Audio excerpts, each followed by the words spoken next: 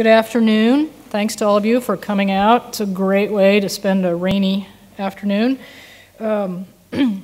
Professor Richard E. Miller's presentation will be a multimedia presentation, so that in itself should be great fun. I did want to thank a few people before we get started, and the sponsorship for this afternoon is the From Fire to iPhone, the Technological Human theme from Arts and Sciences. And Dean Bob Frank from Arts and Sciences is here. He's supported this presentation and this talk, and thank you very much. Also, I want to say thank you to my colleagues who were trying to make this theme something exciting and interesting to students and colleagues alike on campus. And just a brief thank you to the English department who is supporting the reception afterwards. So there will be some fun stuff once we're done and you head out the doors. So Dr. Miller comes to us from Rutgers University, where he is professor of English and visiting professor in the doctoral program in social work. As these two positions he inhabits suggest, his interests are wide-ranging, and he teaches and publishes in writing and literacy studies, new media, digital humanities, what he calls the business of higher education, and apocalyptical literature of the 21st century. He's published in all of the major journals in the field, Jack, College English. He's got a piece coming out in Pedagogy that some of you are reading currently. The exigency, I'm going to quote him here, is the exigency for most of his work, as he says himself, is a desire to, quote, develop a philosophy of consciousness that promotes transformative teaching and writing practices. And toward those goals that he has, as I've already mentioned, he's done a lot of publication in the fields in the journal. He also has two monographs, one, As If Learning Mattered, Reforming Higher Education, published by Cornell University Press, and Writing at the End of the World, published by the University of Pittsburgh Press. Writing at the End of the World is one of my favorite books. I think it's extraordinarily powerful, moving, and important. I urge you to read it. He's currently co-writing a new project called Habits of the Creative Mind, which is a guide designed to help writers practice being curious in the age of information overload. Seems like a really important project. That will be out in 2015, Bedford St. Martin Press. For the last 5 years, though, he's been publishing exclusively on his website, Text to Cloud, that's Text to Cloud, and it's a site he calls an experiment in public learning. You can find a fascinating assortment of scholarly thought on the website. He's got writing and memory. There's a piece on the cyber spying that led to the death of Tyler Clemente. Also, something I've been preoccupying myself with when I'm having a bad day is the graphic novel he's working on in that space. It is a hoot. It follows the misadventures of Professor Pon, erstwhile member of the Department of Exlification. It's great. You should check it out. Professor Miller has given over 100 invited talks. In his most recent talks have focused, as he will here today, on privacy and how digital technology is transforming literacy, higher education, teaching and learning, and our lives. Professor Miller.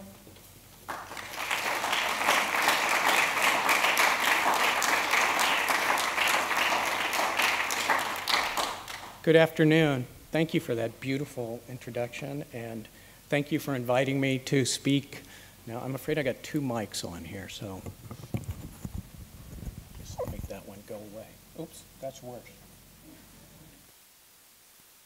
With technological errors, since we're going to be talking about technology, and the key thing to understand about it is that it always never works, okay?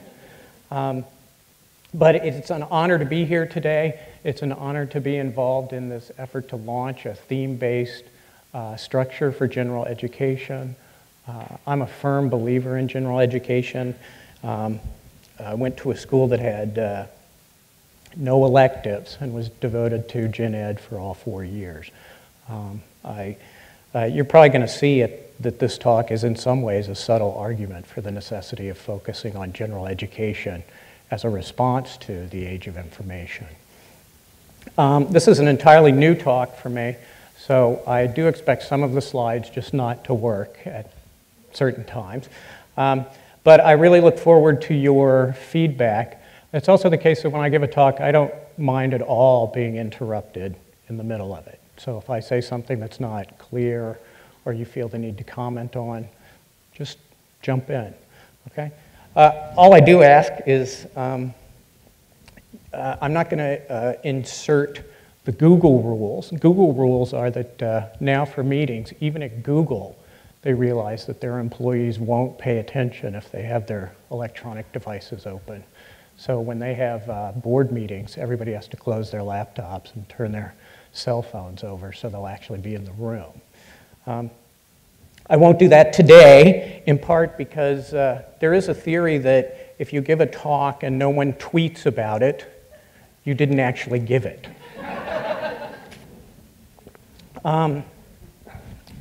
Okay. But as Sherry mentioned to you, my overriding interest is in apocalyptic thinking, and the internet's influence on higher education has driven many people to imagine that we're at the edge of an apocalypse. So I'm going to talk through how the digital transformation is redefining the very nature of privacy today. And then I will end with a gesture towards the implications that has for those of us who are teachers. The end of privacy. What does it look like? It might look like this.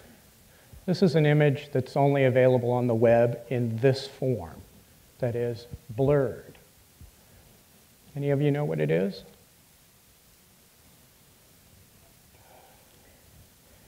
This is a screenshot of some of the files that are available as a result of the snapping, which happened a few days ago. A leak of 90,000, between 90,000 and 200,000 images from Snapchat. They have to be blurred because the overwhelming population of users of Snapchat are under 18. And thus the distribution of these images, if you download them to your machine, constitutes trading in child pornography. Now, those of you who know what Snapchat is will forgive me this moment where I explain it to people who don't. Okay? Say I have a picture, and I want to send it to a friend of mine, but I don't want my friend to keep it. I just want to send it to my friend, and he has it for a brief amount of time. I type something on it. This is what you'd be enjoying if you joined me for dinner. So I take my phone, and I call up the image, and I Snapchat it, and it goes out to the cloud. Then it lands on my friend's phone, and when he opens it, you set a timer between 1 second and 10 seconds for the amount of time your image lasts, and then it disappears. So this has become a very fun way for young people to correspond.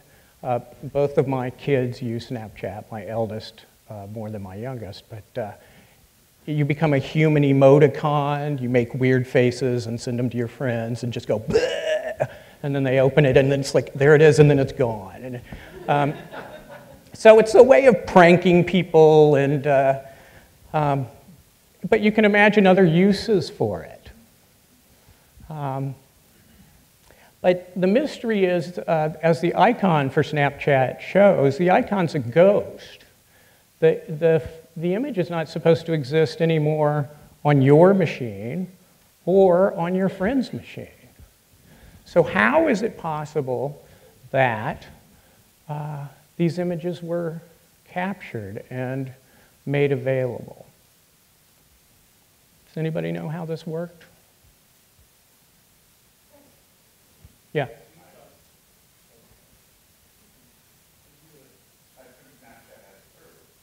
Snapchat does have a server, but the server was not hacked. And Snapchat's position is they assure you that they do not keep the images. Yeah. Isn't there something that mirrors everything that ever happens on the web somewhere? Yeah, that's called the NSA, and I'll be and I'll be talking about them shortly. Okay. Yep. They absolutely can. In 7 seconds, you could save your image, but think, that would mean the images were distributed all over the place. So this is the funny thing about this story, is that you can get this app called Snapsaved from snapsaved.com. This is their logo, and the logo tells you everything, right? So this is really creepy, I think. This is the sign-in page for the former company, snapsaved.com. And they proudly tell you right away, can the sender see that I am saving the snaps? No.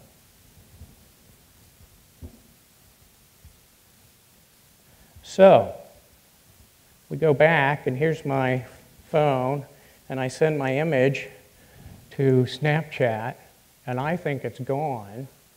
But the truth is, it's there.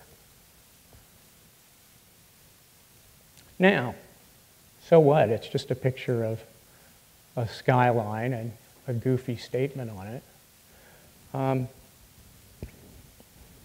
Why might that be a problem?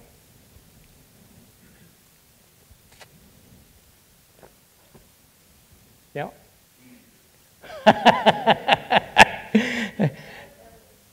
Yeah, so that might be the succinct answer, but you know, we also know adults do the same thing with their electronic equipment, but teens might send pictures of their bodies. I went on Facebook to ask my friends in the friend community if there was any non-creepy reason to get this app. That is an app where your friends would Snapchat you and they wouldn't know you were keeping it. And nobody could tell me a non-creepy reason for doing this. But I was also informed by someone my age that his kids used it, and they sent pictures of each other's experiences in the bathroom. So, I mean, you know, it's people doing what they do. They're jokes, you know? Send somebody a joke, like, oh, I got a picture, oh my God. Okay. So, 200,000 images. There are about 4,000 screen names that were released in the database. So the assumption is that it will be possible to link these images to actual individuals. So we might say this is what the end of privacy looks like. These are the files that are available if you go out and search for the snapping. And they have, as I said, videos out there. And here's one user from Reddit with the name Stubbly Prawn. No relation to Professor Pawn, I will say. But this person says, I highly suggest that you don't download this material. I deleted it as soon as I saw how much CP there is on it, child porn. Don't be part of the snapping, don't seed it, don't share it, just get rid of it. Okay, so that's one thing the end of privacy might look like. You think you're sharing something with your friend and it's a joke, but your friend's keeping it, and then somebody hacks in and has access to those images. So one thing the end of privacy means, and that you should imagine, is that you lose control of your digital records, your memories, your correspondence.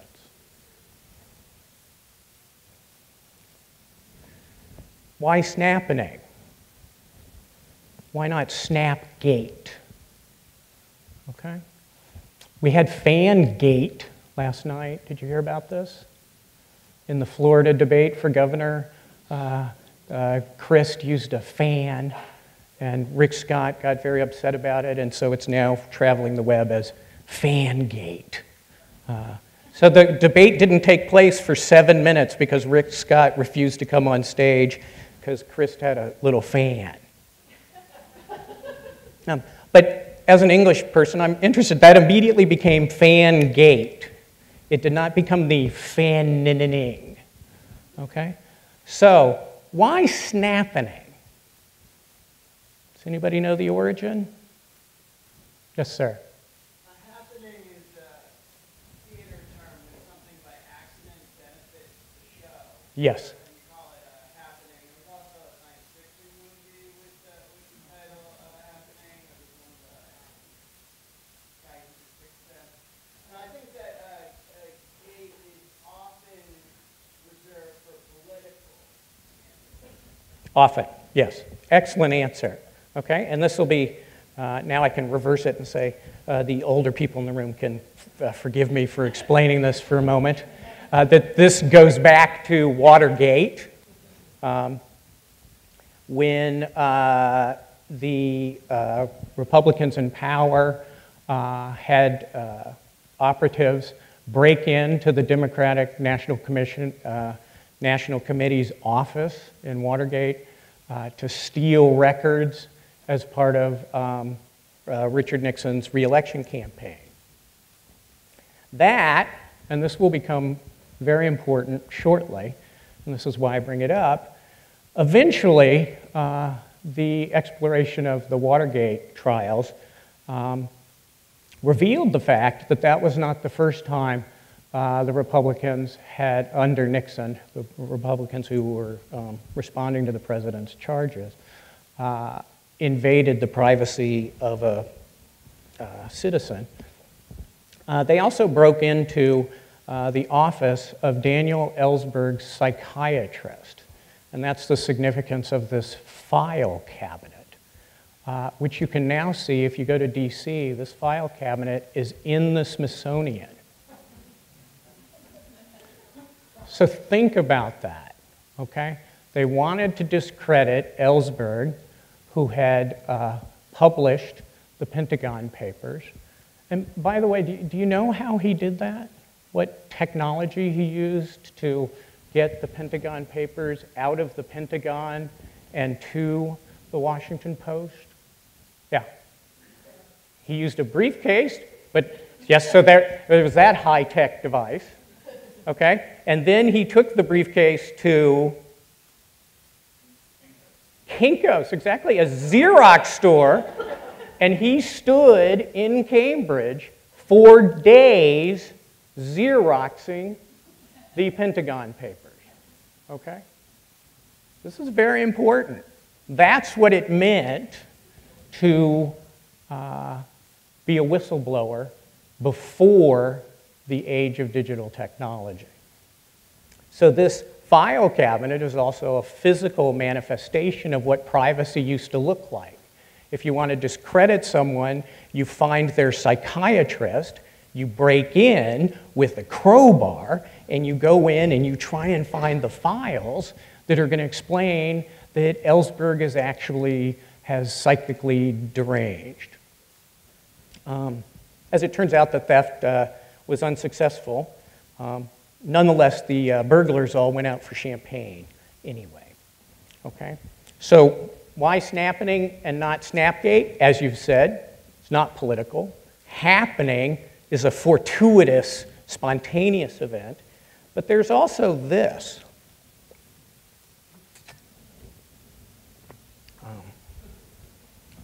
Which there may not be anybody in the room young enough to have known this term technically. But this was the name online among the users of 4chan and Anonymous, the ones who released all of their 4 iterations of naked photos of famous movie actresses. And this was called the fappening. Fappening being a computer geek term for? There you go, thank you. Yes, that is the term. So it's onomatopoeic, if you will. He said for masturbation, okay? Yes. If you'd like me to say it again later in the talk, I'll be happy to. So, but this tells you about political motivation for this invasion of privacy. Absolutely not. This was for self-pleasuring, right? And the amount of work that went into the artistry of doing this, right? So they represented it, some people just made up fake movie representations, like the fappening with the women whose bodies were exposed. One of the more trenchant analyses of this is the great celebrity naked photo leak of 2014 is meant to remind women of their place. Don't get too high and mighty, ladies. Don't step out of line. Don't do anything to upset or disappoint men who feel entitled to your time, your bodies, affection, or attention. Your bared body can always be used as a weapon against you.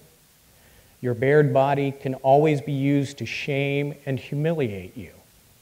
Your bared body is at once desired and loathed. So the end of privacy means you lose control of determining who gets to see your body.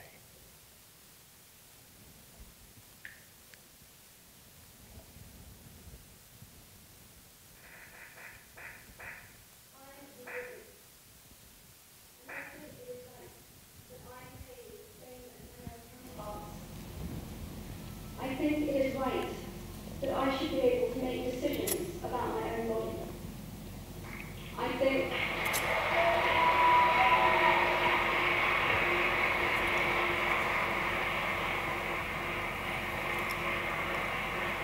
I think it is right that women be involved on my behalf in the policies and decisions that will affect my life. I think it is right that socially I am afforded the same respect as men. But sadly, I can say that there is no one country in the world where all women can expect to receive these rights. No country in the world can yet say that they have achieved gender equality. So this was a speech Emma Watson gave less than a month ago at the UN. She's a goodwill ambassador, and she was introducing the UN campaign, He for She, trying to enlist men in the activity of supporting gender equality. The statement she's made there is hardly radical, and in fact, she's been roundly criticized in the feminist community for not going far enough.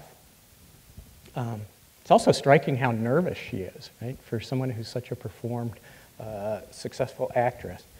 But by that evening, this appeared on the web. A story breaks in Fox Weekly saying that 4chan is going to release nude pictures of Emma Watson. Did you hear about this?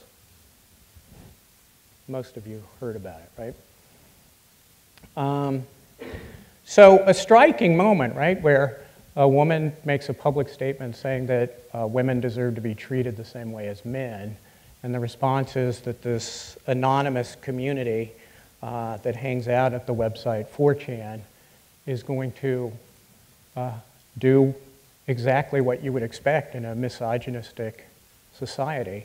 They're going to expose the woman's naked body to the world. A website started immediately called EmmaWatsonYourNext.com, and it had a countdown ticker on it. and that little heart-shaped icon in the bottom is one of the icons for 4chan. And it says, "Never forget, the biggest to come thus far." And so over the next couple of days, the counter counted down. At some point, it changed its message to, "We will launch earlier, tune in," to sort of get you hungry to see it first before everybody else did. And then, when the moment hit to release the promised images of Emma Watson, what came up instead was a big surprise. It was a logo that said, "Shut down 4chan." EmmaYouAreNext.com has reached over 48 million visitors, 7 million Facebook shares, likes, and 3 million Twitter mentions worldwide. So it seems like the Emma Watson You're Next was actually a move to draw people's attention to this trading economy in female bodies and use it to shut down a meeting place where people trade in high-grade porn. Then the site sent you to, it told you, "Spread the word, join us as we shut down 4chan and prevent more private pictures from being leaked. None of these women deserve this, and together we can make a change." Don't often see this kind of bold statement about gender equality coming through the internet. If you've been following the cancellation of the talk at Utah State last night by the woman in the gaming industry, you know that the usual response is texting, tweeting that we're going to kill you, rape you, and murder everybody that you know. So this seems like a moment for optimism, like somebody gamed the system and got everybody to watch thinking they were going to see Emma Watson, but instead it's a protest. The page, visitors to the page were then redirected to a site called Rantic Marketing, and where there was a letter to Barack Obama that you could click and send to him. So we've been hired by celebrity publicists to bring this disgusting issue to attention. Goes on saying, "We want to get one step closer to closing down 4chan."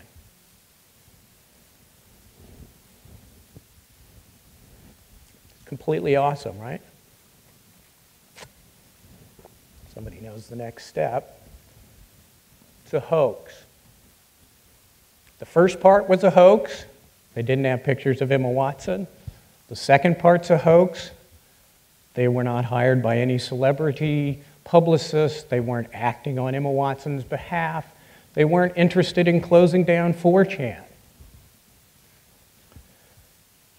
The magazine that broke the story about the photos on Emma Watson is a fake magazine run by these people. And so they created all of these hits on a series of their websites. But what's not clear is, to what purpose? To what end? What's the politics of doing a hoax within a hoax within a hoax?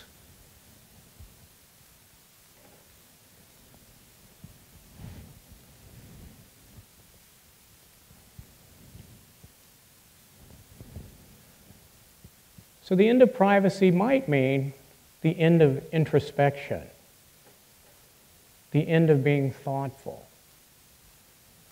existing only in a parodic discourse.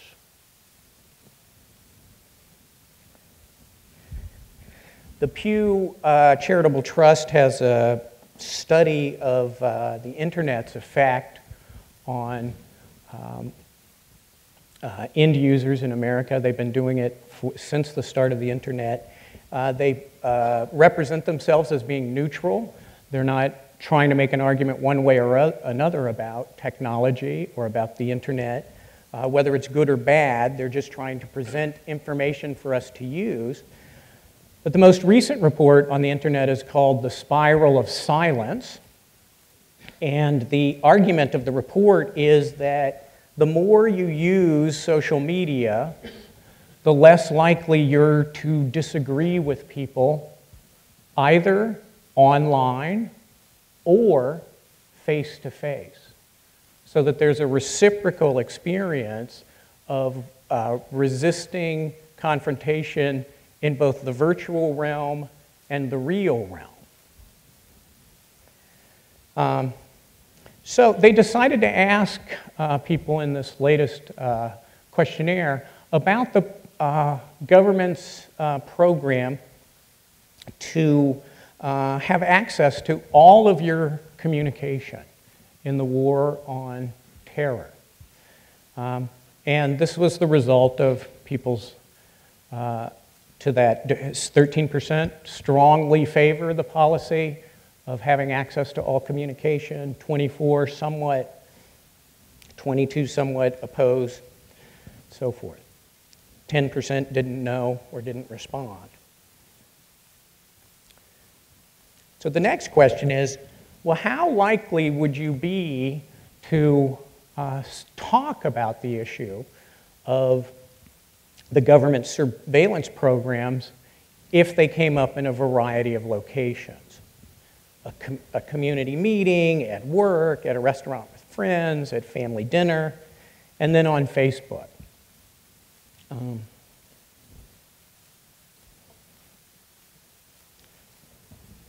So this is just one example of how the numbers fall off. 39 people very willing to talk about the surveillance program at a family dinner. That drops to 15% on Facebook. It's also interesting to me at the other end of the scale, if 12% of the people who don't know, are very unwilling to speak at a family dinner, that group grows to 34% online. So they're even more unwilling to talk about it online than they are in person. So the argument of this study is that the effect of social media is that it produces a spiral of silence around difficult issues, that it produces a world of communication where people either agree or they remain silent.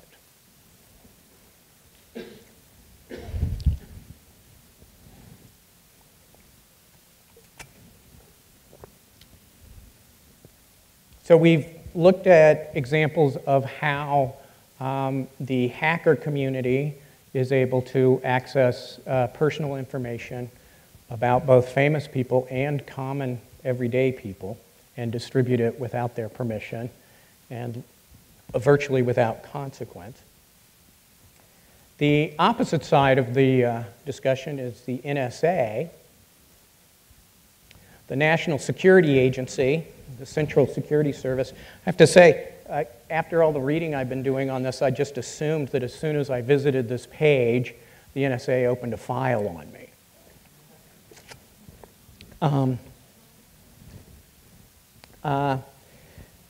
So you can visit the official page of the NSA and its explanation of its policies and procedures. But the reason why we know so much about the NSA is because of another hacker. Insider, whistleblower, some would say traitor, some would say hero. But the point is, we know about the NSA's activities not because our government disclosed this to us, not because our elected officials disclosed this to us, but because Edward Snowden made this information available to journalists. He felt that the NSA's behavior marked a fundamental change in the nation's relationship to the privacy of its citizens, and that he could not any further participate in that. He was originally going to do his leak in 2008, but he decided to hold off because he thought that Obama was going to change things. When he discovered that, in fact, Obama would increase the reach and range of NSA beyond what George Bush had done, he realized that he had to go ahead and leak it under Obama. Now, because of Edward Snowden, we know that the NSA has a PRISM program and that they've collected data from Google, Yahoo, Microsoft, Facebook, AOL, Skype, YouTube, Apple. Is there anybody in this room who hasn't used one of those? It's not possible. Not today. Okay? Part of the leak that he did, he released a slideshow that was used by the NSA to introduce people within the security community to what the PRISM program does.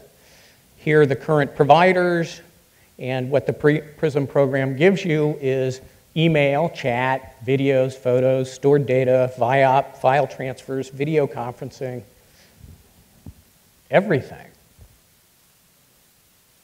Everything. Now these, we were talking about this just before we came in, and having a visual design sense. This is a side note, but it's a funny thing about one response to these slides. In the online community, people who are in the design business look at these things, and one of the things that strikes them is how terribly designed they are. Right? This is state-of-the-art nation trying to communicate information visually, and it looks like it was done by maybe a freshman. So some people have said, oh, let me, even though I totally disagree with the politics, let me redesign it for you so that it's more effective at conveying this systematic invasion, warrantless invasion of the privacy of American citizens.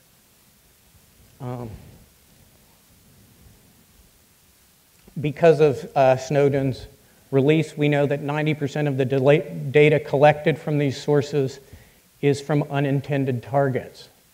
They cast an enormous net, and they collect whatever is in the net.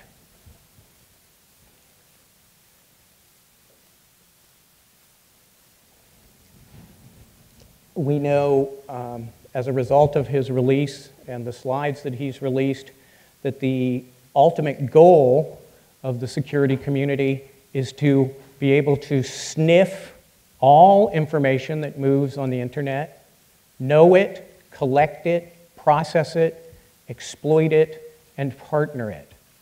All information globally.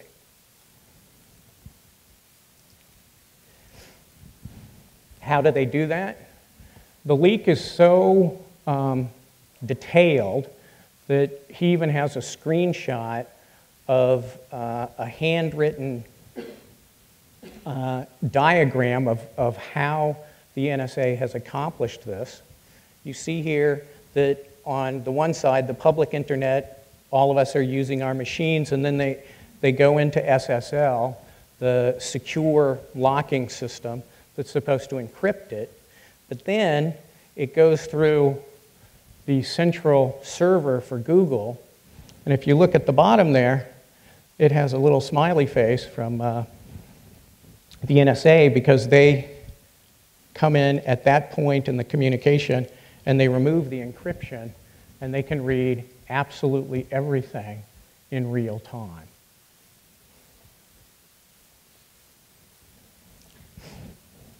They've developed a program called X-Keyscore that allows for real-time collection of data as it is produced at the keyboard.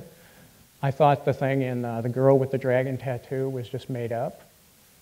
It's based on this idea, that you could actually be inside someone's computer and see them typing as they're typing. Snowden's assertion is that he can do that for anybody in the world. All he needs is their email address. NSA's been in Second Life and World of Warcraft, spying. And of course, NSA, as they pull in all of this information, has been finding information that has nothing to do with terrorism whatsoever. But since they have access to all your private records, sometimes they stumble across something that is completely unrelated in any sort of necessary sense, like an intimate photo or a video. And he says they turn around, they share it with their friends, and sooner or later, this person's whole life has been seen by all of those other people. The end of privacy means the government is exercising its power to record your every digital communication without your knowledge. This is probably the only issue in the past 4 years that has had bipartisan support. There was a bill to regulate the NSA's behavior in the House. It came within 7 votes of passing, and it was the supporters were half Republican and half Democrats. There is a sense that your right to privacy is actually not a party-based issue, but a constitutional right.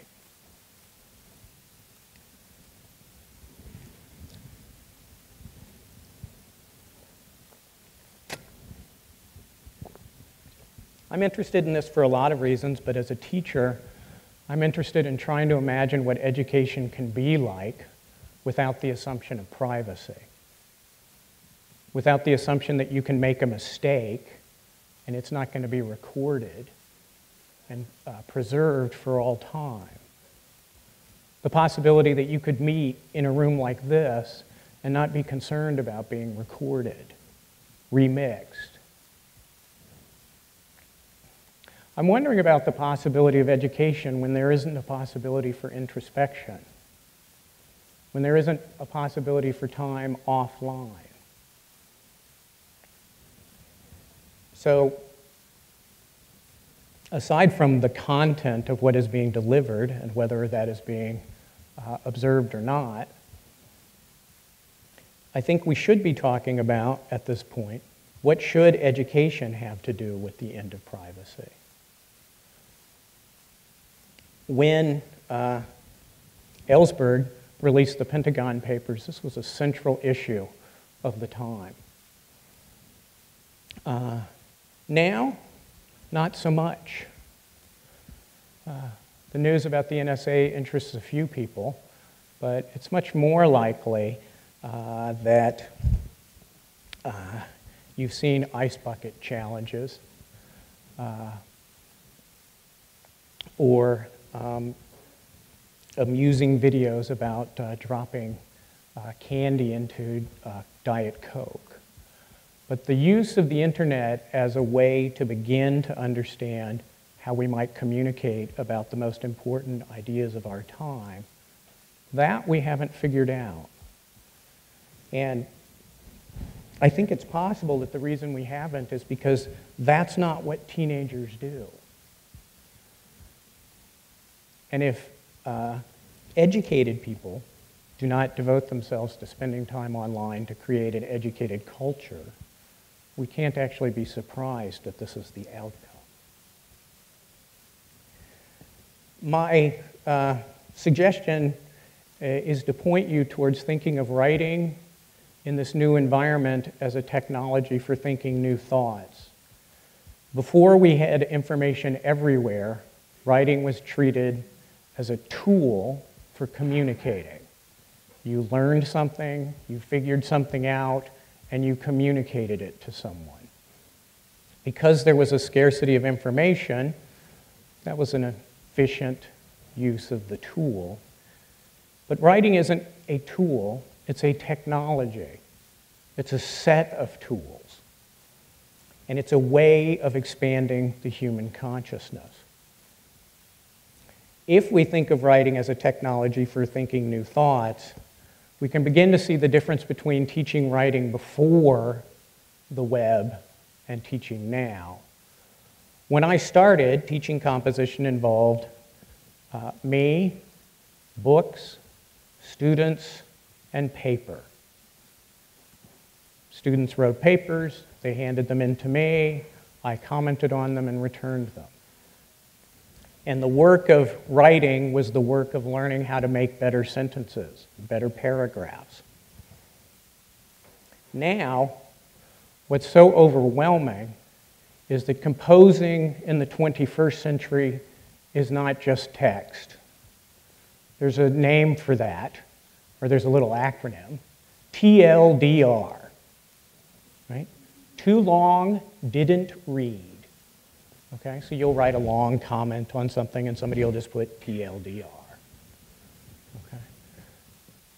It's a reality of how discourse is working, and so the concern I have is for, in the 21st century, for educators to be thinking about composition as being necessarily multimedia composition, as being born digital. And this doesn't mean saying you take your Word document and save it as a PDF, okay? That's not thinking with this technology. It's letting the technology use you. The problem is even more complicated than this diagram suggests, because it's not simply that in composing now we need to be able to work with graphs, video, sound, data, animation, maps, text, and image. It's that each one of these spokes requires that we be able to work with material that is in that form, but we also need to be able to build in those forms ourselves, build our own animations, build our own interactive graphs, build our own online archives. This is necessarily collaborative work. It's a way in which the idea of a theme course that's interdisciplinary is an appropriate curricular response to the challenge of the time. And as a final point, say, in presenting this argument to you, I note that in so doing, these are the resources I used in creating this multimedia event. All done on this little machine, all done with software that comes with the machine. My goal as a teacher is to strive to teach both faculty and students to come to find an ability to express themselves through this medium with the same level of sophistication and thoughtfulness that we used to demand from text alone. If we don't do that, the web will simply exist as a place where people trade porn and argue in absolute terms about issues that require complexity, sophistication, and nuance. Those are, and always have been, the trademarks of an educated mind, and it's why higher education is still centrally relevant in the 21st century. Thank you.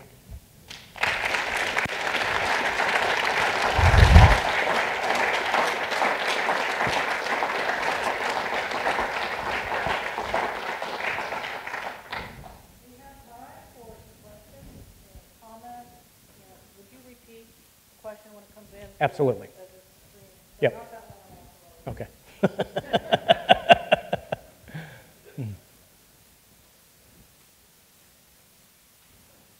Go ahead.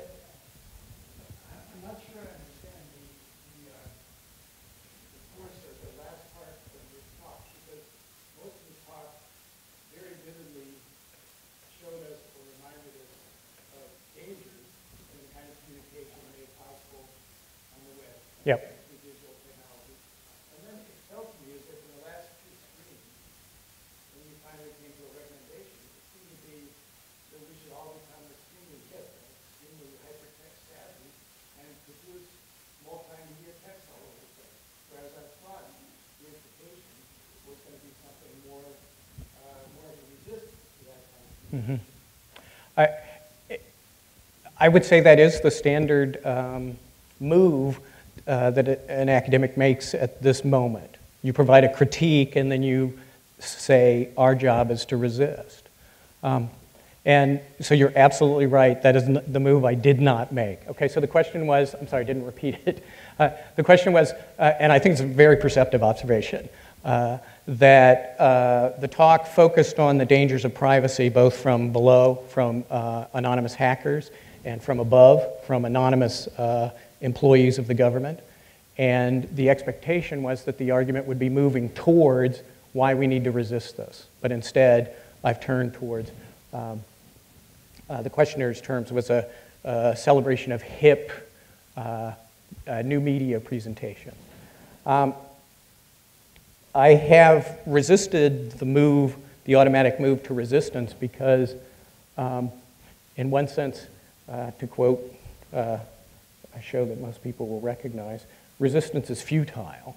And in a real sense, the nature of where we are culturally is that you have one of two options. You either find a way to use this technology to begin to build the world you want to live in, or you recognize that the last place of privacy that remains is your head. And that's as long as you never say anything out loud. Anything you say can be recorded. It can be distributed online. This is the most invasive panoptic technology. It makes Foucault look like an amateur in thinking about what the surveilled society would look like. He never could have imagined that we ourselves would spend $600 to put surveillance devices on ourselves. Okay? He never would have. Okay? But that's the nature of where we are. And my concern is that in order to speak powerfully in this moment, we need to figure out how to communicate in the medium of our time. We have moved from paper to the screen. That's not my desire. I grew up with paper.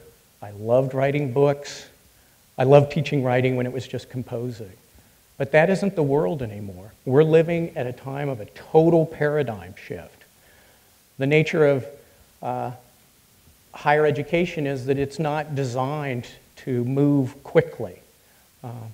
And there's an inherent conservatism, and I mean that in a positive sense, conserving culture that is the function of higher education. But that is working at odds with our ability to be a meaningful player in the most powerful and important issues of our time. And I think we have to figure out how to do it in this medium. Not only in this medium, but this is the way you make contact. Interesting thing about Snowden, I just learned, he never graduated from high school. I just found that amazing. He got a GED, he did a few courses at a community college, and before you know it, he's a head analyst at working first for the CIA, then the NSA, and then a private contractor.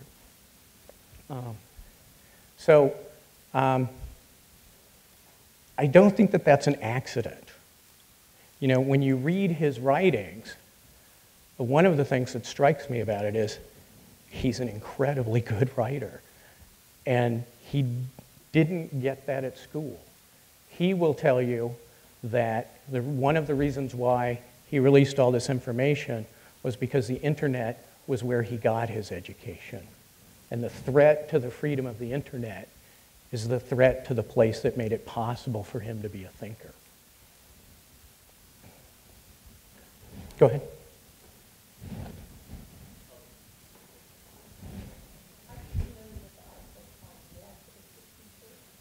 Yes, it's a t-shirt. I'm not. I love the title.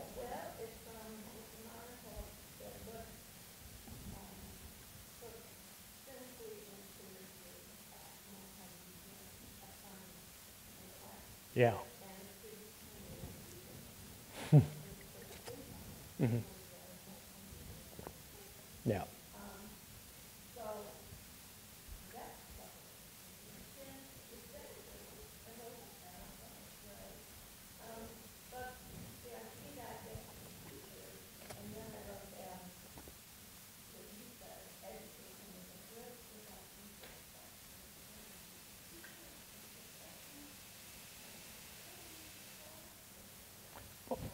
So the question is, if you have a multimedia assignment and a student hands in a T-shirt as the multimedia, right? It's fabric with images on it. My response is, what's the new thought? What did doing this enable you to think that you could not think before you did it? That's where you get the introspection. Absolutely. For all of my classes, writing's essential. I don't ever accept anything that doesn't have text in it, ever. That's not the kind of teacher. I mean, I'm a writing teacher. Language is the vehicle for me. But for me, the question really is to ask at every learning moment, what's the new thought here for you? Okay, what's the new thought? And that's, if you ask seniors at my school, and you say to them, you talk to them about TED, the show of great 20-minute lectures, but the gimmick for TED is they say, ideas worth sharing. You better graduate with an idea worth sharing. And so, is that T-shirt worth sharing? It's not. We all know what it is, right? It's BS, and they should be called on it. Just like, handing in a music video for me is not, you're not doing the work. Okay. Go ahead. I've noticed a sort of trajectory over time over the last 15 years in higher education that what is driving development in technology and expression like this is largely money. And what I mean by that is programs where the jobs of the government Mm-hmm. and that it's really sort of kind of shrunk and is dying in humanities departments where that's not happening. Mm-hmm. And so I'm, I coupled with the idea that more and more universities are embracing corporate style budgeting responsibilities and management. We just implemented it at Rutgers. Yes. Yes. I do. Yeah. And so whether it's intended or not, that also focuses the university on the bottom line. What makes money? What is generates money? And I just wondered. I didn't see any of that much of a sense in your presentation of privacy in the government. Coming down and the hackers from below. A kind of sense of this sort of pairing of the corporate and the higher educational, doing some kind of closing down, in this kind of work, and making things template driven and just sort of harder and harder to do this kind of work without the resources available, unless you're in one of those departments where. So the observation is that doing this work requires resources, time, I would say, first and foremost. I do a lot of faculty workshops. You can't figure out how to do this in an afternoon. My experience of many teaching and learning centers is that they do teach this like it's a set of keystrokes rather than a way of thinking. So you need resources, you need time, you need access to these machines. Your students need access to the same machines. And this is happening at a time when universities are looking at bottom line, guaranteed enrollments, non-experimental classes. So I didn't name another pincher on education, which is the managerial domination of higher education. I think one of the reasons why I'm no longer in administration, and I spent 20 years in administration, is precisely because of the power and effect of that managerial model. And it's indifference to learning. It's sloganeering in exchange or instead of actually teaching. So one of the virtues of being tenured is that I can, in fact, experiment. And what I find is that, in fact, part of the idea of college is that you're going to come and have your head blown. And part of what's really depressing, I have a kid who's just started, and the stories she tells me from the front line are just horrific. Classes with 500 students, everybody's doing crossword puzzles, some guy's mumbling at the front of the room. And these are her whole semester. This is her experience of education. And I don't think that's unusual at a big state university. I've also found, but I teach at a big state university, and I found that, in fact, students want to be compelled to think new thoughts. They have to be put in an environment where they're helped to do that rather than punished for not being able to. Okay? And so I just would say, I mean, it's a partial answer, but that's all we have at this point. I would say the virtue, the luxury of being a tenured person is that I can experiment. And what I find is students will sign up for a fair deal. And it doesn't have to be, I'm going to teach you how to tech write, because that's not what I teach. I say, I'm going to teach you to think new thoughts. Now, we used to have a different name for that. We called it the life of the mind. Okay? But we were talking at the before coming about part of the effect of our immersive technological environment, and this is not just on young people, this is on adults as well, is a sense of absolutely living in the present, that there isn't a future, that each moment is a moment, is a moment, is a moment. You don't have a life of the mind if that's what you experience. If you read Edward Snowden's work, one of the things you'll find is that this is an incredibly thoughtful guy who's developed his sense of ideals from being online in communities where people are talking about patriotism and what it means to be a citizen. So one way to answer the question is, what do we need to be thinking about in the 21st century at a university is, well, what does it mean to be a citizen anymore? That may not be a question that people in the bottom line are interested in, but that really is our social function, is to help people learn how to be in the room with people they don't agree with. Right? That's part of the separating effect of this social media. And then how do you learn how to communicate with each other aside from yelling at each other, which is the dominant mode of discourse? So it doesn't answer the larger structural problems. And I've ended up, when I did my doctoral work on the reform of higher education, I worked very consciously against the great man theory of history, that it was the leader that mattered, and I studied history from below. But now that I've been in the business and I've been locally, if you don't have a good leader at the top, you can't get structural change to happen. And I watched that happen at my own university. So there's something about scale that, in fact, you need to have a leader who's interested in education, and that is harder and harder to come by, the way boards work, the way tuition works. So I think if somebody's going to make the change, it's going to be the people who are protected, and that's people with tenure. Go ahead.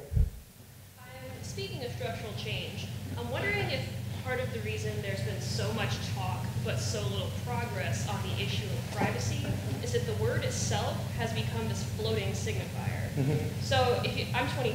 If you talk to my peers, there's still many of them who make a lot of noise about the NSA and the issues, just like someone in an older generation. But if you probe them about those questions, their underlying concepts of what privacy should be are very different. So I guess my question is, do you think there can be any sort of progress without a significant renegotiation socially of what privacy actually means now? Oh, I think there has to be. Okay, so I'm sorry, repeat the question. what about a generational divide about how you define privacy? And I think that's spot on, actually, because one of the difficulties the Academy is facing right now is that there's a generational divide between people who grew up with paper, they grew up with a sense that privacy could be controlled in that sense, versus people who have grown up knowing, or maybe having experienced, learned the hard way, that information can just get stripped away from you. And so there's a difference at the level of experience, and the desire of an older generation to try and reinstate a previous meaning is a non-starter from the beginning. So for me, if you were to have a theme on it, or you were to work on it in the university, privacy would have to be an open question. What is it? What might it continue to be? So, you know, one of the things that I think would be worth asking about is, one way to have privacy is you go off the grid, right? You become Ted Kaczynski, the Unabomber, okay? And that, you know, that was his goal. He hated technology and he wanted to kill technology. He's called the Unabomber because he wanted to kill universities, okay? So that's off the grid is one response, and then the response we have to think through if we're going to live together in a society is, how do you negotiate that across generational lines? So I think you're spot on. Yeah. One more question. Okay. Maybe we can be out there and we ask questions. Do you think much is being done about this privacy? I mean, like the things I've asked some of my peers about, like Snowden, and many people just like don't even know what about these NSA leaks, and maybe people just don't care in general. But do you think things are being done about this to like conserve people's privacy? The question is, if people of a certain age are not interested in Snowden, are other people doing something about it? As I say, I mean, I think it was a surprise. It was a surprise to Snowden. It was a surprise to Greenwald that when this